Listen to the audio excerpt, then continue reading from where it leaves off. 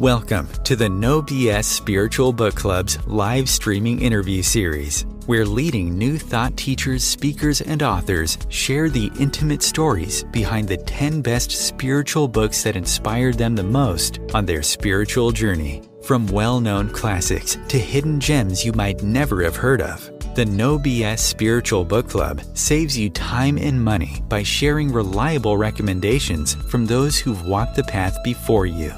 The No BS Spiritual Book Club, the only no BS guide to the best spiritual books to inspire your own journey of self-discovery. Here's your host, founder of the No BS Spiritual Book Club, Sandy Sedgbeer.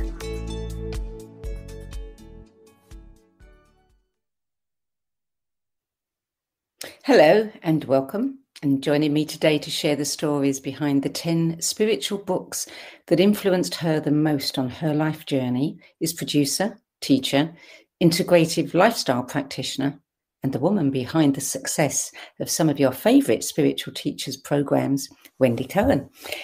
Wendy's not only had many years' experience in the fields of meditation, mindfulness, and wellness, she's also been a dynamic and instrumental force helping people from all over the world, both as a teacher and as an integrative lifestyle practitioner, and working up close and personal with some of the brightest minds in the wellness industry.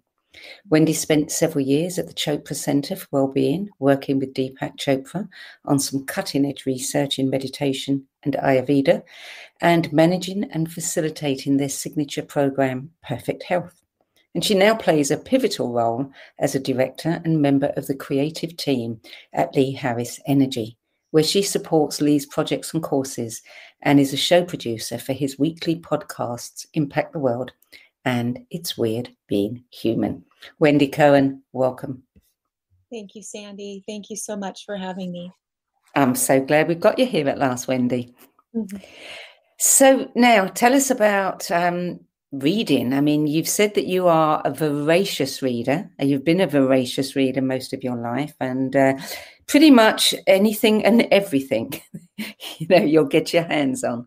Yeah. It's interesting, Sandy. As a child, I was really shy.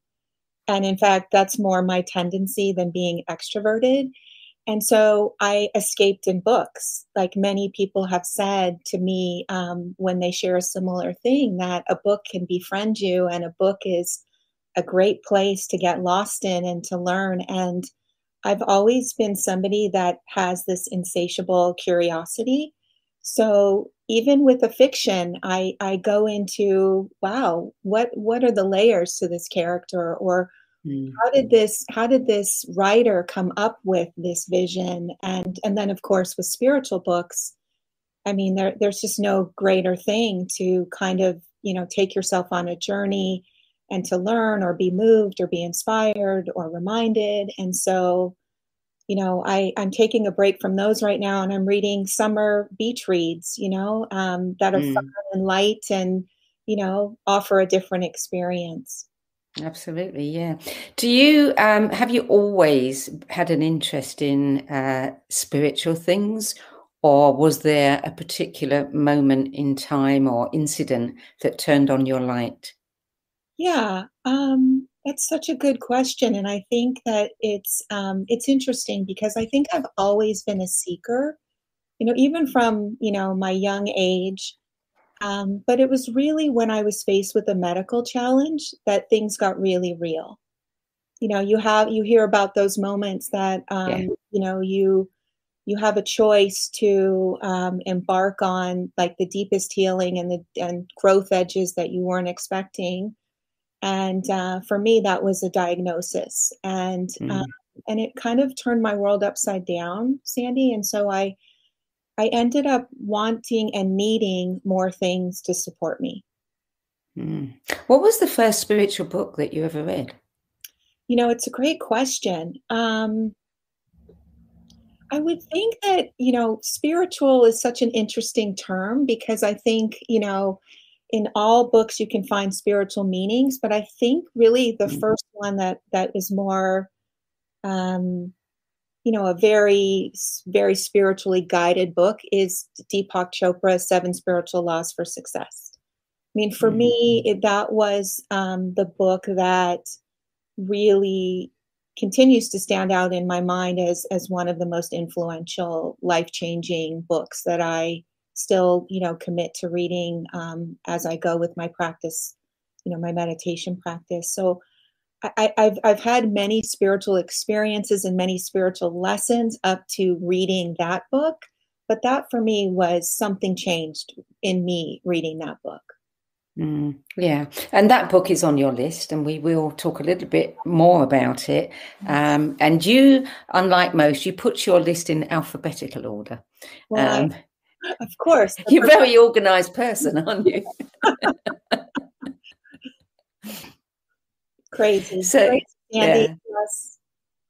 Yeah, that's okay. It's all right. You're allowed to be. And the first one on your list contains spiritual beliefs that spoke very deeply to you at a time when you were taking most of everything way too seriously, you say, and personally. So I think that might give people a clue as to what I'm talking about. It is, of course, the Four Agreements, A Practical Guide to Personal Freedom by Don Miguel Ruiz. And tell us how that book impacted you. Yeah, and I know this book is on so many of the people, that you feature on their list. And I think that's definitely important to note here, because it is just such a powerful book, and it's such the Toltec wisdom that's expressed in it is just really a way of life.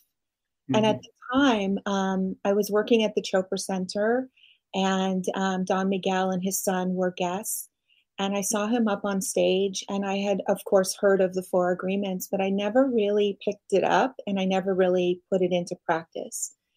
And for me, again, like you said, I was taking things very seriously and very personally. I'm a people pleaser. I'm a perfectionist, recovering. And I really felt, Sandy, that, this was such an authentic way to approach some of my work personally in transforming some things that weren't really serving me. And the book really speaks to how we create suffering on our own. And I was certainly doing that by taking things personally. And I love that it really teaches us to embrace being authentic and to have personal freedom in our lives that I wasn't granting myself. So I think, always do your best, be impeccable with your word. Those are such beautiful things to be integrating on a daily basis. And that's what I started to do. And I still continue to do. It's the book I recommend to clients. It's a gift that I give to a lot of people. It's an amazing, wonderful book. You said that you met Don Miguel and his son. Which son? His youngest. Right. Yeah. I've interviewed Don Miguel Senior and Don Miguel Junior, and they're just lovely people. Wonderful. And yeah. And, what is shared in this book and in all of their books is on display in their characters all the time. Yeah. Yeah. So authenticity. There are a lot of people that take the stage and they're not necessarily, it doesn't always translate. And that was my experience with him. Yeah. Yeah. Were you, did you read Deepak's book after you joined the Chopra Center? After you started working there or before? Before. I was a guest there for many years. I found my way to the Chopra Center in a way that, of course, seemed like it didn't make sense. But of course, the divine orchestration of the universe. And it's interesting because when I went actually to the property where the Chopra Center used to be. And I took myself there. I was by myself, feeling sorry for myself. And I walked into the center and had a group meditation that was complimentary. And actually the person leading it was one of your featured guests, David G. And it was interesting because at the end of that guided meditation, they read the law of the day. And I thought, wow, this is so powerful. So I picked up the book right away and just dove into it, and then continued to visit the Chopra Center until through a chain of amazing, wonderful events, then I became part of their team and served there for many, many years. Interesting how life works, isn't it? It really is. Yeah. Yeah. Well, book number 2, you describe this as mindfulness meets neuroscience. And you say that it's a sweet go-to book if you're feeling stuck, stressed, or needing to reprogram your thoughts and reset. And it's called Just One Thing, Developing a Buddha Brain, One Simple Practice at a Time by Rick Hanson. Mm-hmm. Yeah. This is funny because, a lot of people think that healing and spirituality and transformation is a really difficult thing and a deep thing, and I believe that. But I also believe in doing little things. And this was gifted to me by a client because my part of what I teach and try to mentor is, do one thing. It doesn't have to be big. It can be little chunks at looking at how to make a change in enjoying your life or being good to yourself or being engaged in the world. And this book is really that. And what I love about it is it has the science-based information that I think is just really cool when it comes to, the neuroscience and how people change and what happens in our brains. And, I got to experience some of that research when I was working with Deepak. And I think it helps to have another depth of understanding around why spiritual things or mindfulness really does help and make a big difference. So what I love about this book is there's every section, every chapter has a how section. So again, because I think a lot of times we read things in books, but then how do we integrate it? Yeah. And so I love it. And in fact, I picked it up this morning in preparation for today. And what was cute is that it reminded me, one of the pillars is engage the world. And in that section is be curious and be generous. And it's really interesting because those are some of my core values. And I looked at the chapter and I thought, yeah, this is so good. If I was just to open whatever page, which is what I did this morning, and land on anything, it was so valuable to me. So this is a sweet little, like I said in my list, that it's just a sweet reminder. And sometimes that's all we need, right? We just need to plant a seed or, go back to something that we already know. And so I love this book for that reason. Yeah, I find the 4 agreements are great reminders for me. I'm always going, oops, when I remember. Yeah. Oops, you know this. Yeah, exactly. Yeah. Exactly. Yeah. So book number 3 is Sacred Powers, The 5 Secrets to Awakening Transformation by David G. Mm-hmm. Yeah. So David G and I go way back, as I mentioned.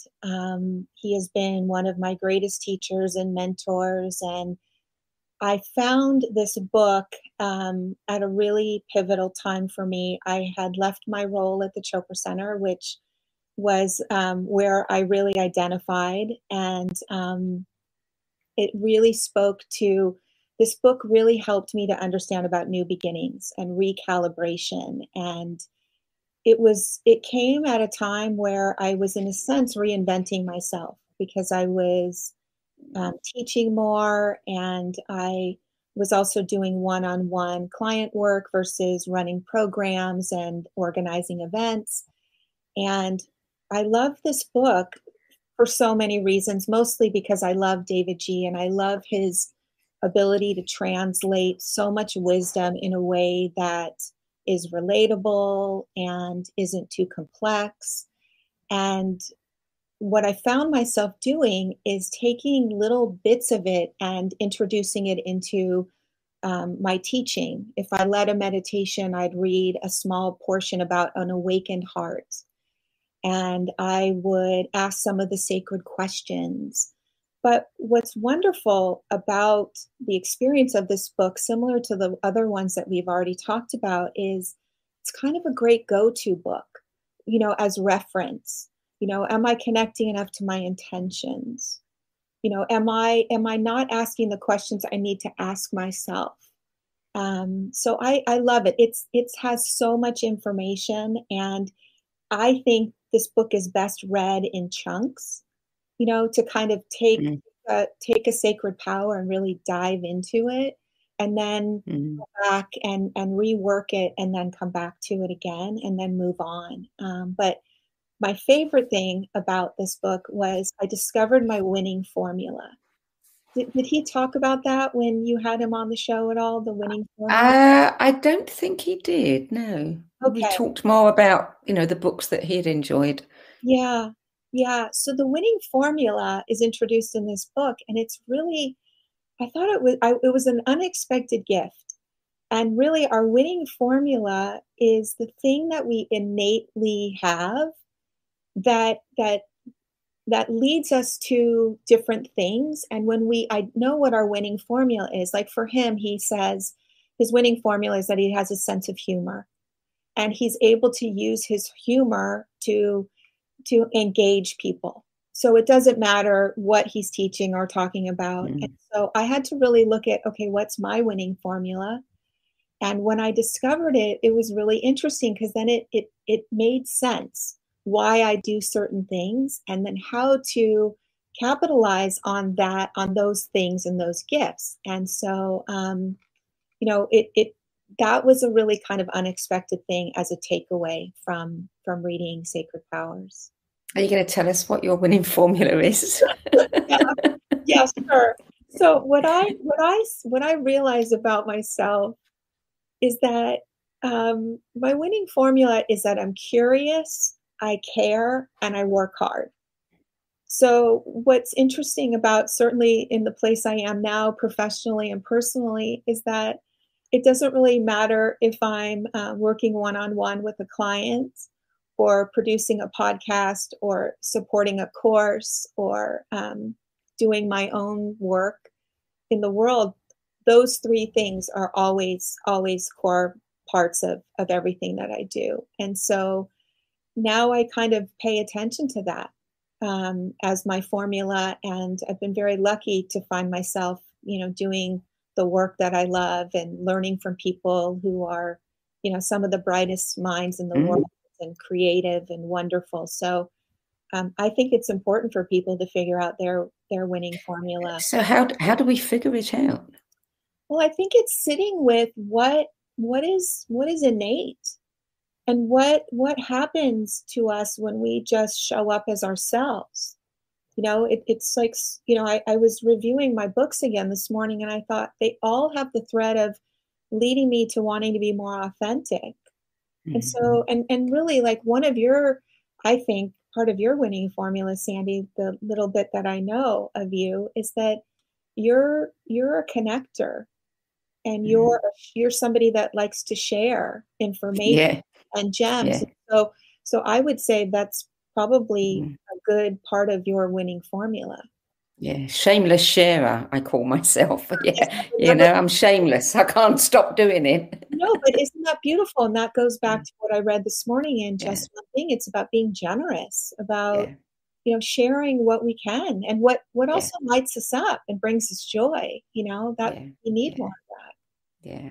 It also helps being a Gemini, because Geminis have to communicate, so they can't just have something and not tell everybody. Yes, We make bad liars. Yeah, it's wonderful though. Wonderful. Yeah. I love that you love, you've had the opportunity to work with so many great people and learn from them, and clearly, contribute to their work as well. I mean, it's a two-way street. You're giving something to them, they're giving something to you. But that's, it's living in your passion, isn't it? And working in your passion. Yeah, I some days I wake up and I go, how did I get this lucky? It hasn't been without hard work and commitment, investment. But I have found myself in rooms with people that, that people would only dream of being with. And for me, it's always been such a humble experience to be in the presence of visionaries and people that are, helping people heal and transform. And it's never ever lost on me, my good fortune. And I think because I'm a constant student and I love learning, and that's part of what makes me me, I somehow co-created it and Yeah. manifested it, Yeah. and I'm so deeply grateful. And they have each of these teachers have come at the most divine time. You can't make this stuff up. No, you can't. And so I'm incredibly fortunate that I have found what my passion is, and how, it's funny. A couple years ago, I started saying yes to the things that only provided fun for me. I call it follow the fun.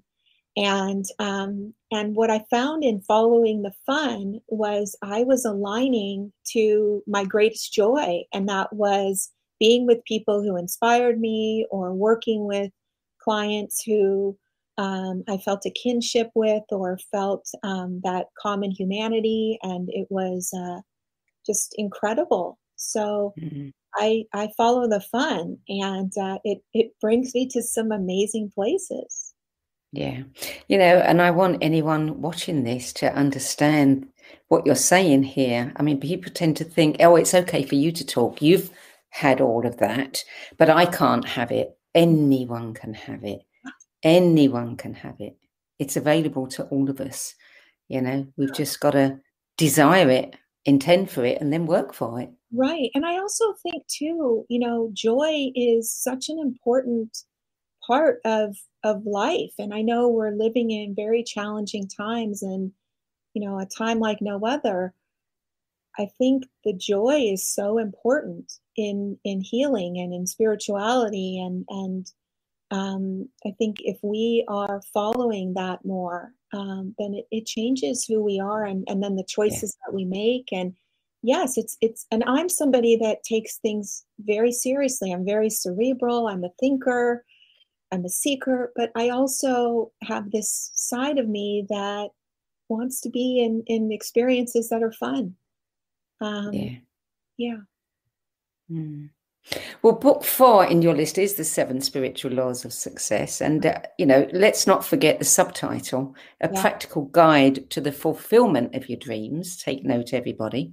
Say a little bit more. I mean, you talked about the each day of the week, looking at a different law. And, I've not read the book, funnily enough. Oh, I don't know why not, but clearly I should. But I was intrigued when you said that, a law for each day of the week, and it starts with the law of pure potentiality, which on Sunday, yeah. which of course, the beginning of a week, everything is possible. Yep. And it ends with the law of Dharma, which I think is very apt. At the end of the week, you're going to reap whatever you sowed. Yes, yes. Yeah. Well, again, this is, I mentioned this earlier, that I think out of all the 80 plus books that Deepak is reading, I think this is the most powerful. And it is basic principles that are really connected to the laws of nature that help us to understand how we can put things into practice. And so, yes, every day is the law of the day. Today is the law of intention and desire. And so, what I do, and the way I think it's best experienced, is you read the law of the day. It's a very short chapter. And then at the end of each chapter, there are 3 things that are suggestions as a way to integrate them. And so, I'll use today as an example. So it says to, connect to your list of intentions, to write a list, look at the list before you meditate, before you go to bed. Be very connected to, hey, what is it that I really want in my life? And then you keep going back to it. And so I did this early on, Sandy, where I wrote my list. It's funny, I wrote it with a green pen, which is just bizarre because green, of course, is the heart chakra color. And I wrote that list and kept that list tucked inside the book. And every Thursday, I would meditate, I'd read the list, and I'd connect to it very specifically on Thursdays. And it's so funny because later on, when I was teaching at the Chopra Center, I would share that list and how many things that I actually was able to manifest because I was connected to my list of intentions and desires. And that's just one out of many examples. Again, I think that when you are consciously aware of something daily, like a daily ritual, there's something very potent about that because it's in your awareness, it's in your energy field. You can access it. And so this book has become just part of my daily practice. I don't necessarily read it anymore because it's been, a dozen plus years, maybe even more, to 15 years plus. And so I know the book backwards and forwards. I've taught on the 7 spiritual laws. And, depending on where you are in your life, one of the laws Friday is the law of detachment. Such a good law, especially right now with uncertainty and letting go. And again, not rigidly holding on to things that no longer serve us. And, as you move through your life cycle, I'm an empty nester now. So, detachment, several years ago when my kids, went off to college and then are doing their own lives, it was such a valuable, helpful, law to practice. And they're all really quite special. And I love to teach this. And I've taught parents this to help teach their little ones about, again, the law of karma, is about the choices we're making. How do I make choices that bring good, and how do I, hold myself responsible for the choices that I make? And the law of least effort, Sandy, is a great one. That's on Wednesday, and that's go with the flow. Just don't force things. Look at nature. The sun doesn't try to rise or set; it just does. Grass doesn't try to grow; it just does. And so that one was one for me to work on for a long time because, I was brought up with the no pain, no gain, work harder, do more. And this is all about, well, just be and see what happens, see what shows up, when you aren't trying to force solutions. And so I could go on and on and on about this book. I'm going to send you this book as a gift because I think that you will love it. I will love it. Yeah, it's really, it's like a friend to me that I, pay respect to every day.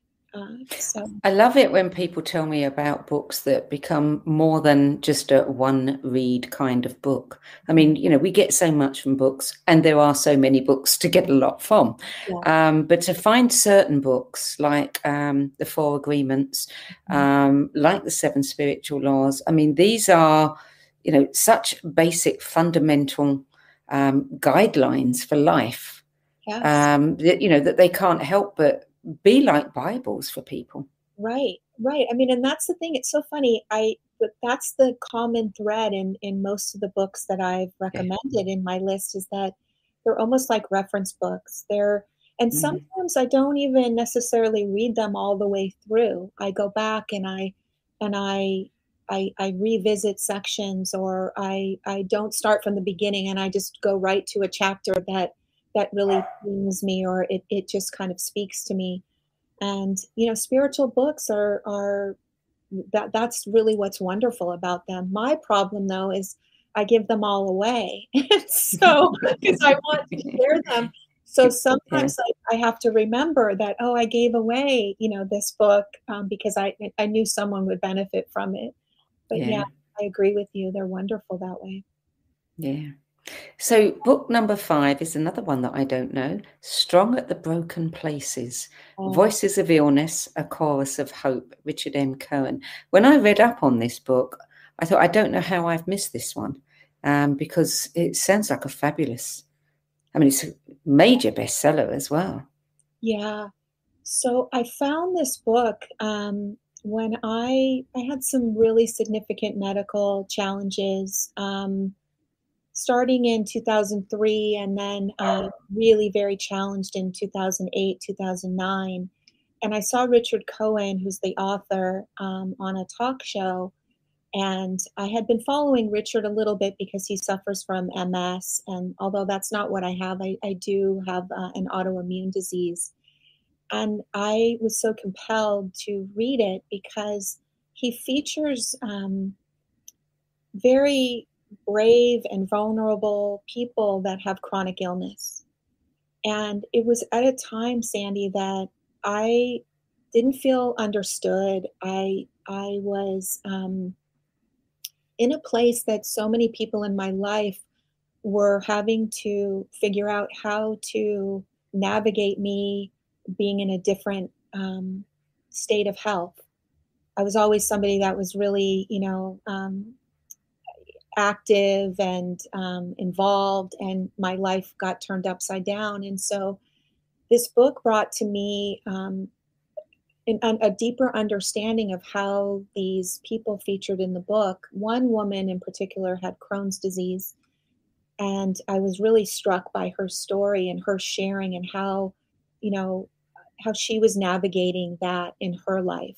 And it was very honest, and it wasn't sugar coated, and it was real. And that's really what I needed at the time. And really for anyone that's just that doesn't even have, health issues, it's just a beautiful read because it's about people that are getting up every day and managing and navigating their lives, with courage and vulnerability. And, we can all learn from that. Mm, yeah. It said in I think the explanation about it that this is a book born of the desire of many to share their stories in the hope that the sick and those that love them will see that they're not alone. It is, illness is a very, it divides you. Mm-hmm. It separates you from others and from life. And, I understand what Crohn's disease is like. I've got relatives who suffer from that. Mm-hmm. And, people with MS and other autoimmune diseases that are not going to go away. Right. It really, does create a different life. Yeah. So it is important for them to know they're not alone. Yeah, it is really important. And I think, too, what I found very, very valuable is that we learn from other people's experiences. There's something in that storytelling that translates in such a heartfelt way that I think sometimes, that's where I tend to be the most affected if people are just sharing their experience. And so I think there's something in that too that's very appealing to me in this book. Mm. This is something that I was thinking about only this morning. One of the things that I love about these interviews, which are quite different from any interview I've ever done, any series of interviews I've ever done before, is it's great hearing about the books. And it's very useful to have this archive of recommendations. But the bit I love is hearing about the stories behind the book and hearing people telling about their story, not because they've written a book about it or, they're pitching something about it, but just hearing people's stories. Yeah. They're just fascinating, and they're so important because, as you say, we learn from every single one of them. Right. Yeah.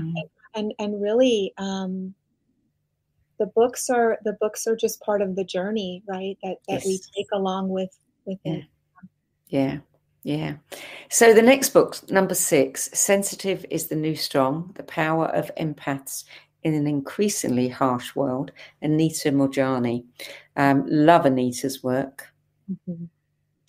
Yeah, I've had the good fortune to spend some with her.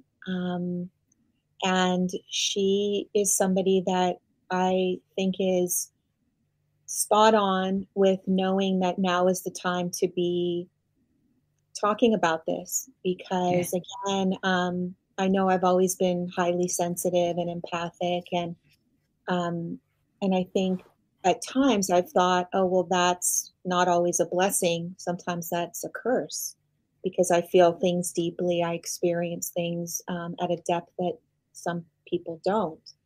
And I think right now, this book is so important because our leadership needs to be more sensitive, and the aspects of what makes us highly sensitive is important because I think oftentimes we don't know what to do with it. You know, we either feel like we don't belong in the world because it's a small few of us, you know, that are having these experiences. And so I love the timing of this book. I think Anita is a beautiful translator in anything that she talks about because it's heartfelt and it's true. And, you know, my takeaway from this book was, how do I move more to self-love? You know, how can I be more compassionate and loving with myself? I always recommend it to other people. Be kind and gentle and you know, be loving to yourself, but oftentimes I don't necessarily point it back at myself. And I love that book for that reason, a remembrance of, yeah, it's important to have that. And especially during, you know, the times we're having right now where things feel intense and the energy is strong. And, you know, there's so much that we're having to navigate, and being sensitive is good. It's strong. It's positive. It's not a negative thing. And I think too often we tend to think that, oh, I wish I wasn't so sensitive, or we get the messages from people, oh, you're overly sensitive. And so this book is wonderful. So the next book was named by Forbes magazine as one of the 5 books that will actually change your outlook on life. And it is The Gifts of Imperfection. Let Go of Who You Think You're Supposed to Be and Embrace Who You Are by Brené Brown. Mm-hmm. Oh gosh, this book, I was trying to think, Sandy, when I read it, and I couldn't place the time, but I know when I read it, it was like life-changing for me. I've alluded to my perfectionism, and it will continue to be my work, my personal work. But what I love about this, it was about wholehearted living.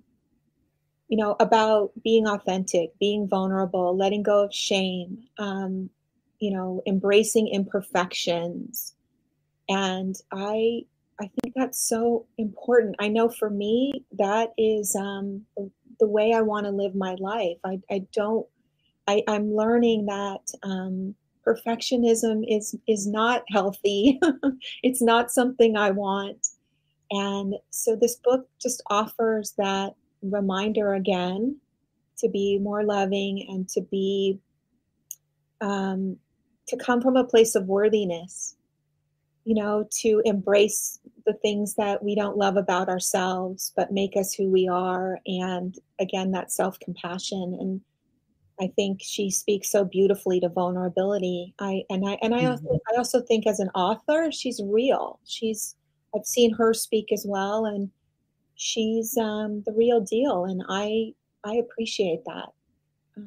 And that's much needed today. I mean, you look at the young girls who all have an ideal that's, you know, on TikTok or Instagram of what perfectionism is, what perfection is, and they want to be the same, you know. And 10 years ago, perfection was something else, and in 10 years' time, it will be something else again. So it's something that is unreal anyway.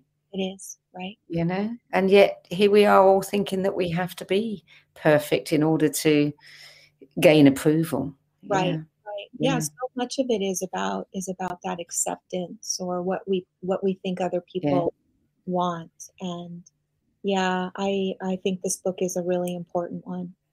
Well, I will tell you that when I was reading about this book, I immediately went and bought it Oh, good. because I thought, oh, okay, I've got to read this one. Good. Yeah. Yeah. You know, I love that about your list. You know, from time to time, I come across books on people's lists that I think, oh, yeah, that's something I put on my list. But I think this is the first time I've acted on it immediately. Oh, good. Good. So, I love yeah, that. so you did a good job. Thank you. The next one is, again, it's, you know, what I love about these books is the humanity. You know, the humanity in them. This one is called Untamed, and it's by the activist, speaker, and best-selling author and, quote, patron saint of female empowerment, Glennon Doyle. I'm a human being meant to be in perpetual becoming. Yeah. Yeah. Oh, Say more about this. yeah. When I read, and in fact, I just got goosebumps again. When I read that, I thought, yes, this is about becoming. You know, I'm in the phase of my life that I'm really wanting to let go of old stories or people pleasing or some of the things that are not really helping me become who I am meant to be. And I think Glennon does an incredible job and service to people who are not really living the lives that they really want to live. You know, and she so bravely shares her journey in little vignettes throughout the book. But really, I think I mentioned this in my list. It was the prologue. It was the initial reading of a visit that she took her daughter to the zoo, and they encountered a cheetah, Tabitha, I think, and it was that she was a caged animal, not really living the life that this animal was supposed to be living, and what that represented for her, and how we sometimes make choices because we think that's what we're supposed to do. And, you know, again, going back to being authentic and being real and becoming, you know, the best version of yourself without, you know, without hesitation or apologies. And, you know, in my 50s, that's really important to me.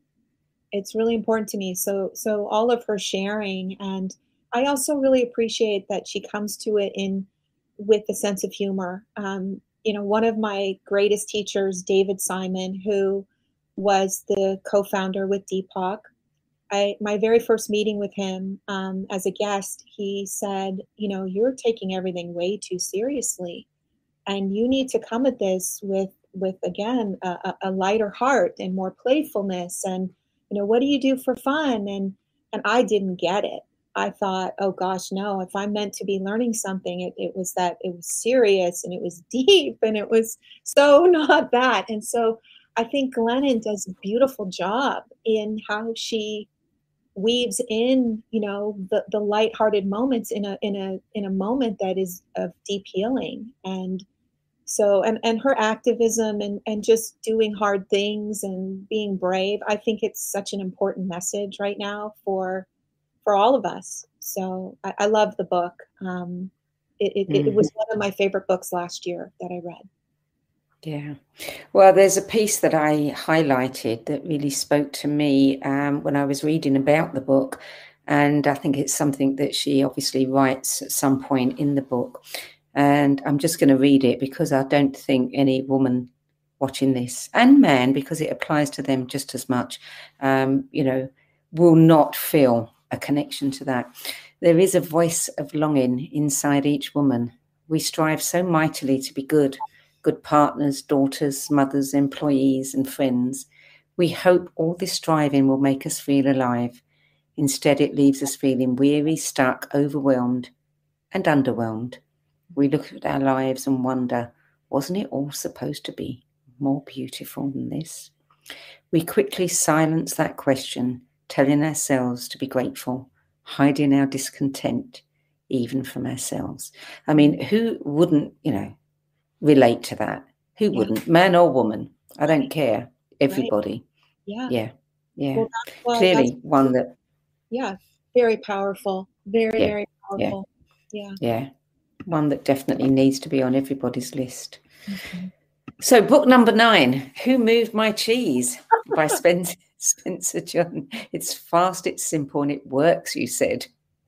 Yeah, and it's so funny because again, this is really I don't even think this is in the spiritual self-development section of a No, bookstore. it's business. Business. Yeah. And it's so funny because my friend Gordon recommended me to add this to this book my list because it's unconventional.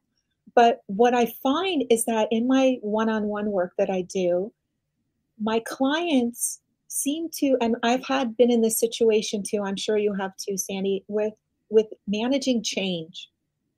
And this book is this sweet little story of him and Ha and the mice, and it's so funny that again, it's all about looking at, are we making it more difficult than it needs to be, which oftentimes we are, and also just that change is a big spiritual subject. Letting go or seeing things in a new way or really shifting perspective, that those are such big spiritual concepts in this little book that, again, is not conventional in terms of being a spiritual book. And so that's why I added it to the list. And I think it's helpful in looking at it in a way too that isn't too heavy. It's lighthearted and it's to the point. You get the idea of what the author is trying to translate, and so that was my little unexpected addition to this list. Well, it was written some time ago, but it is very, very relevant because everyone is experiencing change right now and doesn't know when that change is going to end or what's on the other side of it. So, that's another good one. Well timed. Yeah. So number 10, one of my favorites is Who Would You Be Without Your Story? Dialogues with Byron Katie. Yeah. So again, I had the good fortune to experience Byron Katie and see her do the work. And again, it's so interesting that at this time when I read this book, I think it was around, 2010-ish, I think that I was really into my story and the narrative that unfortunately was that, you're not well and this is your story, this is your path. And reading about the different people in this book and her taking them through the work, I thought, God, they're so stuck in their stories, and I was so judgy and like, God, how? And because some of it is absolutely, like, in some ways ridiculous when you hear people really, when she's asking, is it true? Is it absolutely true? And they're like, no, it's true. Like, and there's no way about it. So it really helped me look at, wait, Wendi, you're in your story, girl. You're in your story and you need to stop it. And so I love her work. I think that it's important to get to the truth. And I think once I realized I am not my story, although certainly I have had all of these experiences to bring me where I am now, but I am not my story. It completely changed things for me and the trajectory of what happened next for me when I had that moment of, I am not my story. So those perceptual shift moments are so powerful, and her work is filled with them. I've watched her several times in person and on video, and listened to her, bought her CDs, and I am just blown away at the downright common sense of it all, but we just don't think about it. I have a story that I share with everybody that really impacted me, and with Katie. She was with a group of people that she was teaching, I think, and somebody stood up and said that there was something that they couldn't get out of their head. And it was a true story. And I remember when it was on the news of somebody in LA who had thrown a dog out of a car into the traffic. And all she could say is how terrible it was. And, and she couldn't get it out of her head because this person threw the dog in the traffic. And and it was really a big thing for this woman. And, I mean, Kate is very down to earth and very direct. And she just said, it's not for us to say what he should and shouldn't have done. It's not for us to judge. However, she said, how many times did he throw the dog in the traffic? And the girl said, once. And she said, how many times have you thrown the dog in the traffic? Mm-hmm. And that for me was like, oh my God, it really makes you realize what your thinking is doing. Yeah. And that changed it for that girl completely, right there and then, that was gone. Yeah. And that's what's so powerful about her work is that it cuts right in.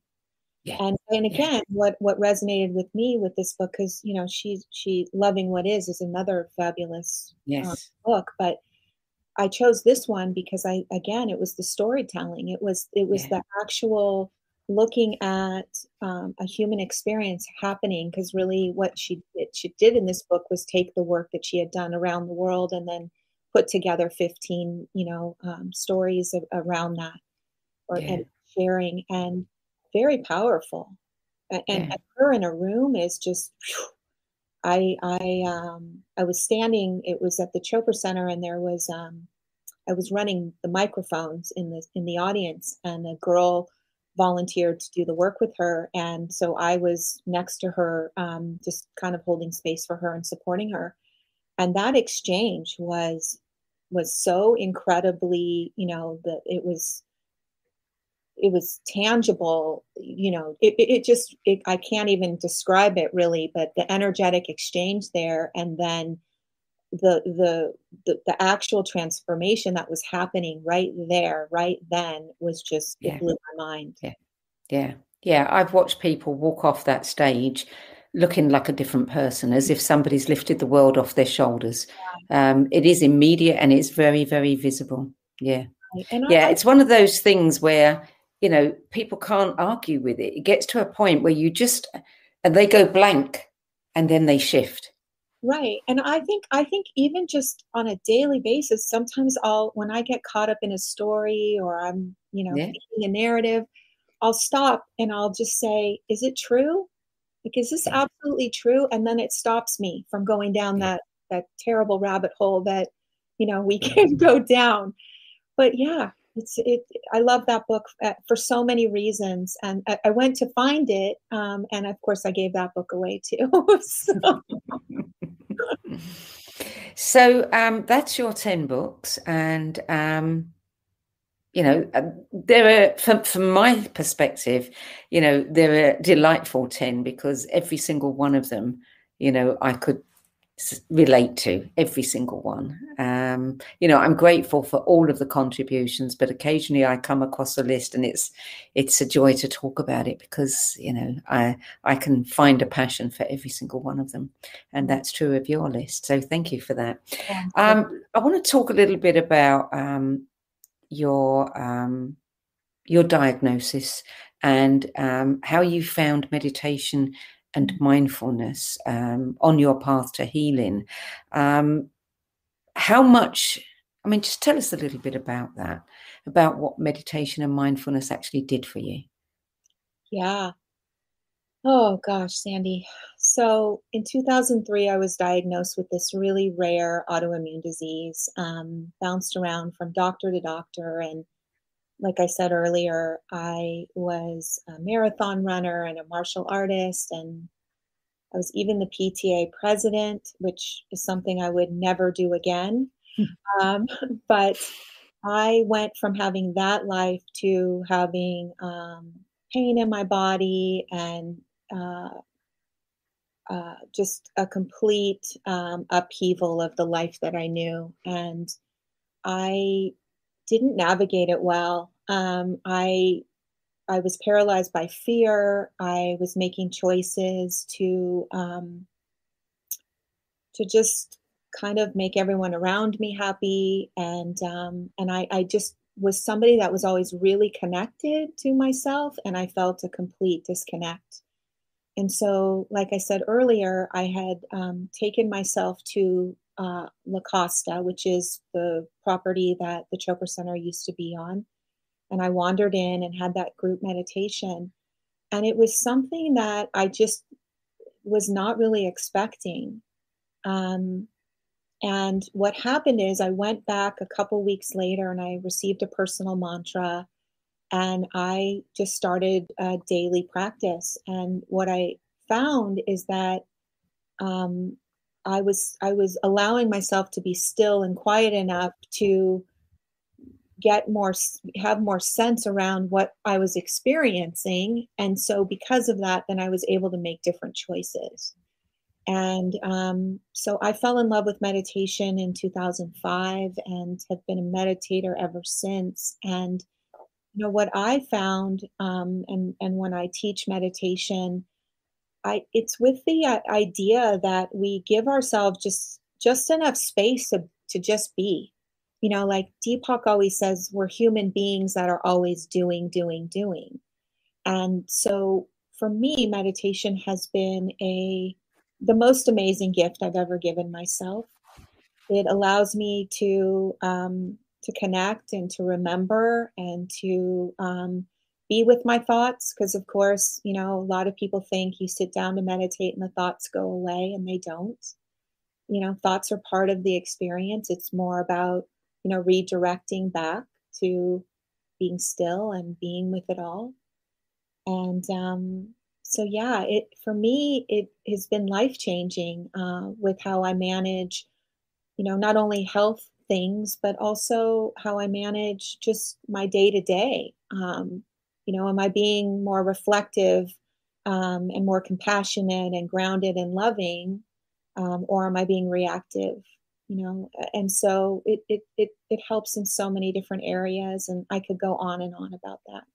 So it's helped you with regard to your condition as well. Yeah.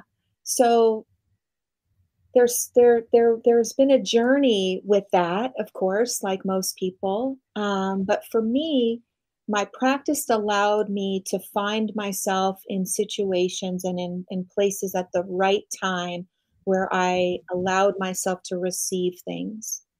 And as a result, it guided me to making different choices, because that's what happens when you are more connected to yourself, not the ego self, but the self beyond the mind, the intellect, and the ego. And you tap into, wait a second, who am I here? What do I really want? How can I serve? And for me, it came at a time that although I learned to meditate in 2005, and really things for me were the most challenging 3 to 4 years after that. What it did help me do was to build a different relationship with pain, to not operate from a place of fear, but more in a place of being creative, or more reflective. And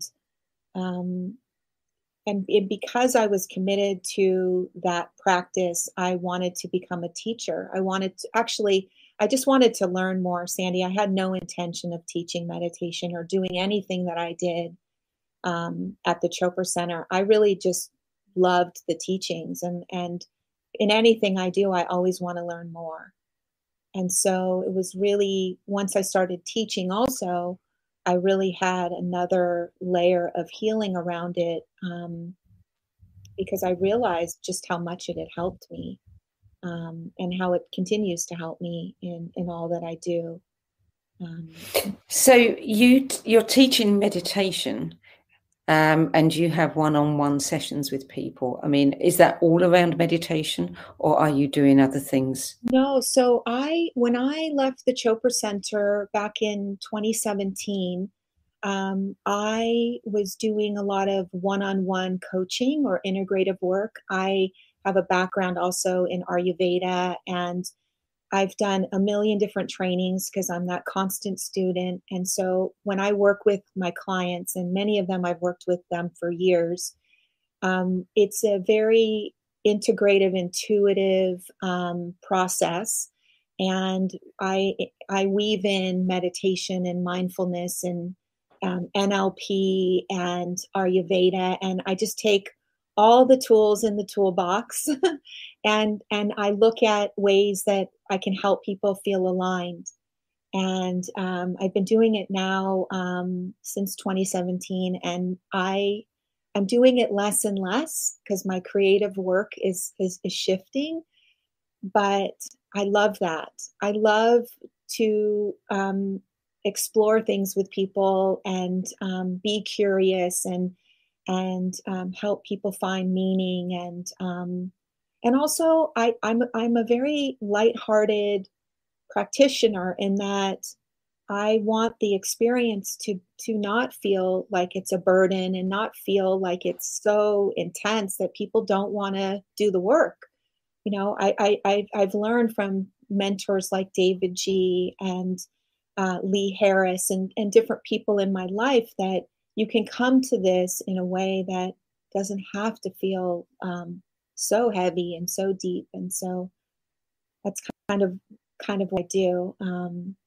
Yeah. Mm-hmm. And you're currently working with Lee Harris and producing his podcasts, which must be great fun. So much fun. We had someone in studio yesterday, a beautiful teacher, Debbie Brown, who I've known over the years. I met her through the Chopra Center, and it was a Wednesday afternoon, and I thought, wow, I'm in the midst of a beautiful conversation. This conversation is going to go out into the world, and it's going to ripple, and it's going to help people, and I get to be part of it, and it's amazing. I love my creative work, and I find that, again, it's been really fun. I did not see producing a podcast in my work, a couple years ago. It wasn't something that was even in my radar, but the idea that I could organize something and support something that I care about, and the ripple effect of that. So it's been a lot of fun, and we're approaching 100 shows almost. And wow, that many. Yeah, and you were a great guest on the show, and yeah, it's wonderful that some people that are more well known to the audience and other people that are doing amazing things to impact, and they're change makers. It's super cool. It's fun. Yeah, it's a great podcast series, and Lee is a natural, an absolute natural. Yeah, yeah. So I don't need to ask you what gets you out of bed in the morning. No, you don't, and it's funny because I get up and I'm excited to do what I'm doing, and I've been so grateful to have it, especially during COVID. For me, I feel incredibly lucky that I can pour my energy and my love and what I have in me into that, because gosh, the world really needs it right now. And the fact that I can get up and feel excited about what I'm doing is such a blessing. I'm so lucky. So lucky. Well, you earned it. Thank you. Yeah. Well, Wendi, that brings us to the end, I think, unless there's something that you want to share with our audience. No, I really want to thank you, Sandy, and I want to thank you for thinking of me. I also appreciated that you hung in there with me. I think a lot of people get intimidated by this process, and I realized I overthought it. I really was way too hard on myself in the process. So I want to thank you for the learning that came from that. But thank you. Was it easier in the end than you thought? I think well, yeah. I mean, and this has been so lovely. Again, like, I think it's Thursday morning here in California, and I'm thinking, what a cool way to spend my morning. And I appreciate this conversation and the opportunity to share a little bit. And yeah, thank you. Thank you so much. Well, thank you. I mean, most people feel that it's a little bit daunting, but afterwards they've all said that was actually a really interesting experience, to go back over your life and look at the books that influenced you. It's a bit like a life review. And So thank you so much. Thank you so much. Well, thank you, Wendi. Thank you so much. It's good to talk with you. Yeah, you too. You too. If people want to know more about you, do you have a website? I couldn't find one. I don't. And it's so funny, Sandy, because I own wendycohen.com. It's been on my to-do list for many years, and I realized I'm just more private in my work. So I guess the best way for them to reach me would be, through LinkedIn or through Facebook or somewhere there. I'd be happy to connect. And it's so funny because I'm still really feeling like I don't really want to have a website. Well, And then don't. I'm not going to. Yeah, yeah. Good for you. Yeah, yeah. Yeah. Well, Wendi Cohen, thank you for adding your 10 best spiritual books to the No BS Spiritual Book Club's library of recommendations. Thank you. Thank you so much, Sandy. Lots of love. You too. And thank you for joining us. You can see previous videos in this series on our YouTube channel, as well as the video page at nobsspiritualbookclub.com, where you can also sign up to our newsletter and be the first to know about these weekly interviews. That's it for this week. I hope you'll join me again at the same time next week. Till then, it's goodbye from me.